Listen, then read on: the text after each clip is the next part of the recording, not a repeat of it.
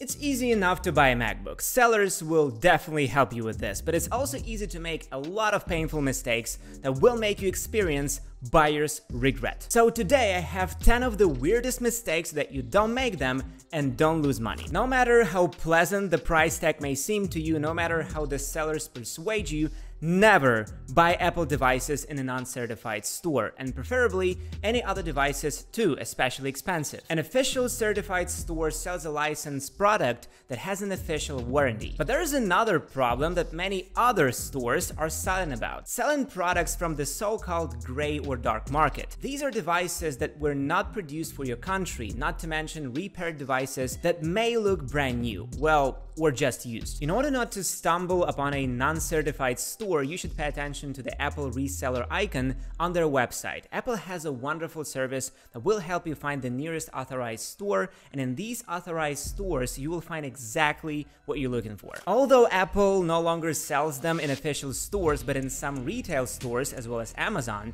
you may find Intel-based MacBook. The point of the problem is that an Intel chip is certainly not a calculator, but also not the M1. The M1 chips are made for MacBooks and iPads, and that makes new devices much more powerful. The transition to Apple Silicon was announced in June 2020. Tim Cook promised that within a few years, new versions of macOS will support Intel Macs. Every year, of course, fewer and fewer apps will support Intel MacBooks. New features will be available only on Apple Silicon. Intel Macs will not support the most interesting of what Apple will come up with. So by getting an Intel MacBook, which is not possible in the official store, you will not only get an old model, but literally lose all the new features in the future for which you paid. But no matter how attractive the power of the new M1 Macs may look, there's always a chance to get a wrong model. MacBooks are different, and for a reason. Before you buy a Mac, yes, I will say the obvious, you need to understand the purpose of this purchase, and it's a good idea to apply this rule regardless of the thickness of your wallet. For example, a brand new maxed out MacBook Pro can get up to $6,000. Beautiful design, first-class specs, you can't think of a better one, right? But are there exactly those tasks in your daily routine where this beast will come in handy? If you need a little, then spend a little, and it's better to invest your money in accessories or even an external hard drive, for example, as a backup for important files. However, you may encounter the opposite situation. The amount of money doesn't allow you to buy something powerful, which is why there is a chance to waste money. Let's say you have 1,000 bucks and I need a MacBook on which I want to create 3D and edit videos a lot. And my choice is the base M1 MacBook Air. And after a joyful purchase, you will realize that the MacBook simply cannot handle your workflow 100%. In fact, you need to consider your MacBook as an investment. You're buying a tool, and a properly selected tool is the key to success. This video will help you with this, how to get the best MacBook for you, depending on your tasks. Oh hey, did you choose the base SSD? Well, now you'll have to live with it forever, because the SSD is welded to other components, so you won't be able to upgrade it. If you are 100% sure that 256 or 512 gigabytes is enough for you, then take it, of course. But if there's even the slightest doubt, it's worth looking at the 1 terabyte option. It will definitely be enough to have all the necessary apps installed, as well as photos, videos, and documents. I already have a video on the channel where I explain why it's not worth taking a base model with 256 gigabyte SSD. I know how good it feels, but still you should not hold on to your favorite MacBook Pro from 2015. MacBooks are improving for a reason. Don't be afraid to keep up with the times. Seriously. The lack of ports will be solved with a multi-port hub, which will be connected to it no more than once or twice a week, and the new M1 chipsets are mind-blowing in terms of performance and power efficiency. The only thing you will have to sacrifice is Windows. Macs on Apple Silicon will not support Boot Camp, so you will not be able to run Windows on it. But most apps have good alternatives on macOS, so don't be afraid to upgrade.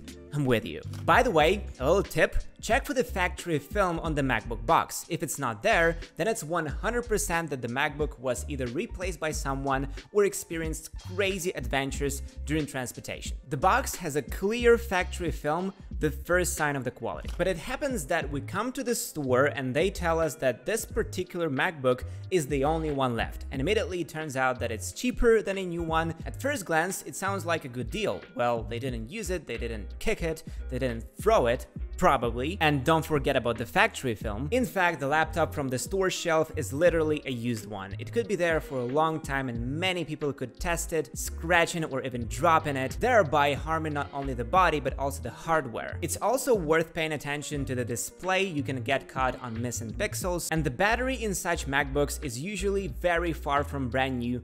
Just imagine it's charging every day constantly. Yes, it's cheaper on paper, everything seems to be fair, but does the seller's desire to sell the used MacBook coincide with your desire to buy a brand new product?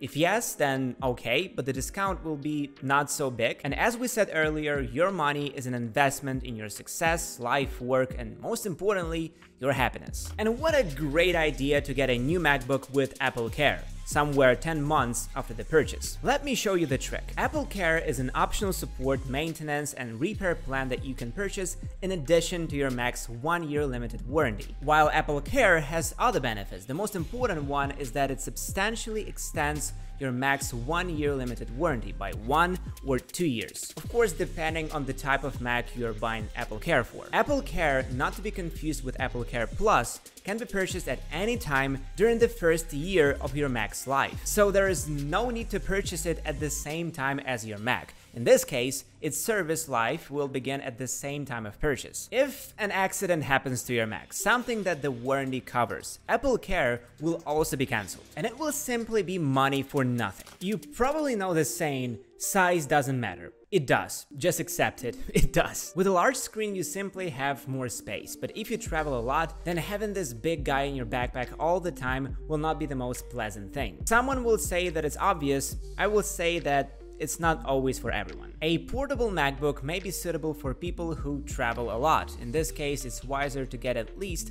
a 13 or 14-inch display. But if you mostly use a laptop in one place, consider at least a 14-inch model or even a 16-inch one. Yes, I said that it's necessary to buy from official stores, but there is still an option if your budget is very tight. There are a bunch of third-party stores that sell brand new Apple devices. All you need to do is take a look at Apple Refurbished, the official place for returned and refurbished Apple products that still come with a warranty but offer a discount. You can usually get a 15% discount off the typical recommended retail price. Today is the day of recommendations, not laws and strict rules. If you want to buy something used and maybe even from a store shelf, then feel free to get it if you are sure. No one is judging you. But let's be honest, we want to spend not only money but also time on something high quality and durable. That is, to invest resources in something we're gonna use for a long time. And guys, it's really hard to make tech reviews on a small channel like this. We have a team working on this content,